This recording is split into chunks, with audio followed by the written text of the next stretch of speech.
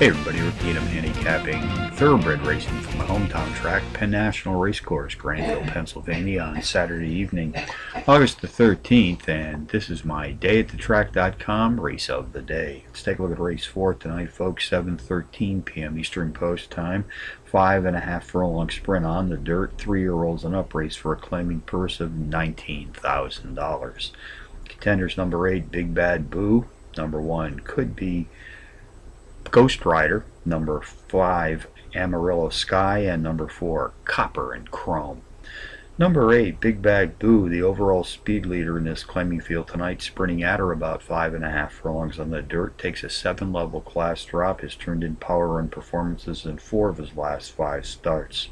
Number 1, Could Be a Ghost Rider, posted a win in his 5th race back, comes off back-to-back power run place finishes in his last 2 outings.